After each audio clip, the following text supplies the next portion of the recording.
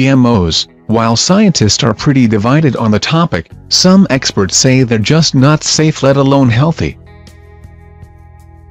Salt. Campbell only uses Himalayan pink salt, never the iodized stuff you get in those little packets, he told.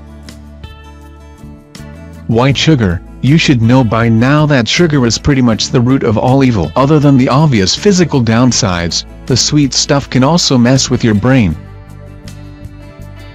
White flour. Just like white sugar, white flour is pretty bad for you, but that doesn't mean you have to shun all carbs. Instead, reach for whole ones like these 7 healthy grains every guy should know.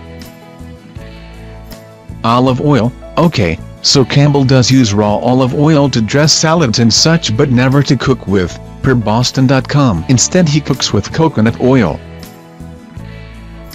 Peppers, mushrooms, and eggplant. These veggies are not anti-inflammatory, said Campbell, so he doesn't cook with them. Tart cherries, on the other hand, may fight inflammation.